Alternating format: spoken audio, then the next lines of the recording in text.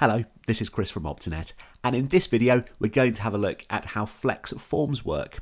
The intention of Flex Forms is to be able to send triage or pre-treatment information out to a patient directly through the system. You can do this by using text message or emails. It is worth saying that you do need text messaging and or email functionality set up and in use on your copy of Flex. So, to get started, I'm going to log in to Flex. Firstly, we'll see how we need to actually create these messages. Click onto Menu and choose Setup. Once that's loaded, under Communication, you'll see a new section called Online Forms. You can create your own form here by just pressing New, and then we can go through and fill it out. So I'm going to call this just training as an example, and can add all the details in here. You can put an image on, which would also appear if you were to send this through to the patient.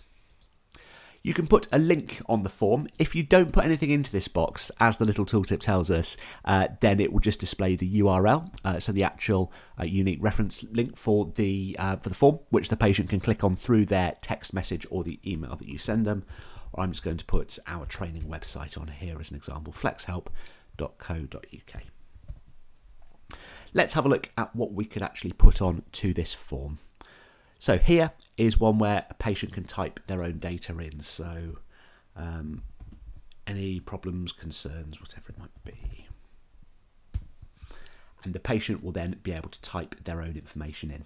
Looking at these controls, which are global, depending on which one we're using, we can just move these up or down on the form itself, and that one there obviously would delete it.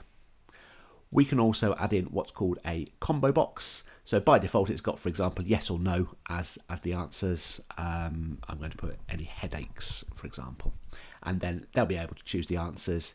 If I was to say 3 as the options, I could then type sometimes, or you could put temporal, nasal, whatever it might be. We can add those on there. A radio button, this is for a definitive yes or no answer.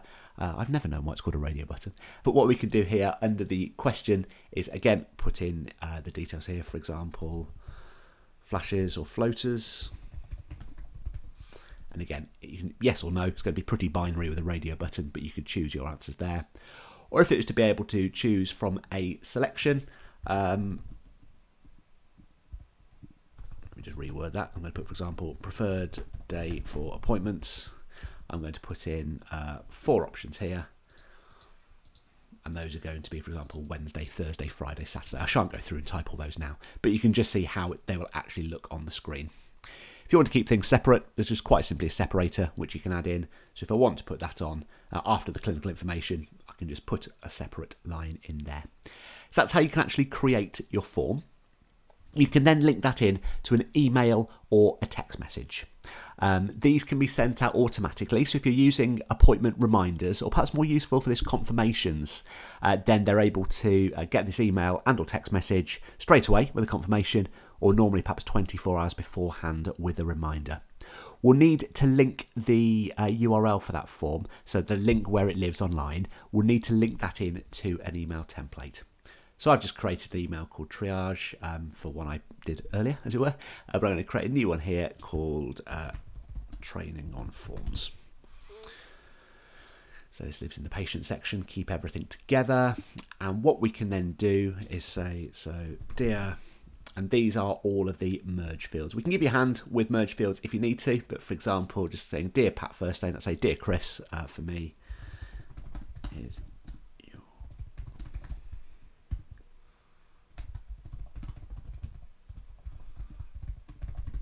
through and put in all the details. So what you'll need to do is link your online form onto here.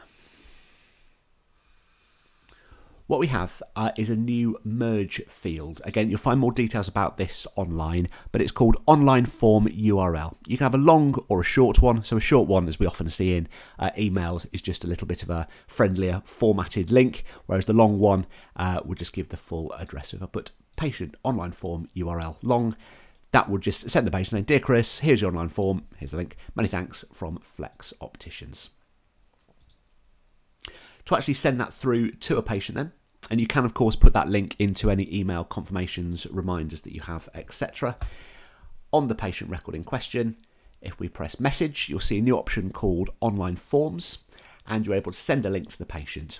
Choose which form you're going to send. So I've got training. Choose which link it's going to be. So again, I've not fully set that one up yet, but on my triage one, there we go. So you can send the link in there, and when you press send, it will go through to send the unique online form link to the patient. Just like appointment reminders and confirmations, those will go every 15 minutes. And you do, of course, need email and or text messaging set up on your system, and the patient happy to receive them. So I've not put a mobile phone on this one as an example, just to show you that SMS wouldn't be available. You can, of course, link those into your appointment confirmations and reminders as well. Could be a useful thing to do when you email a receipt to a patient, just to get a quick questionnaire to see how you've done today and is there anything else you could do to help them. Regarding the submissions you've had, if you press menu and choose view submissions, you'll see all of the ones which have come through on the list. You can double click to open them up and view the answers, and again you'll see an example of one that's been done on our website. Alternatively, you can just right click delete to be able to get rid of them.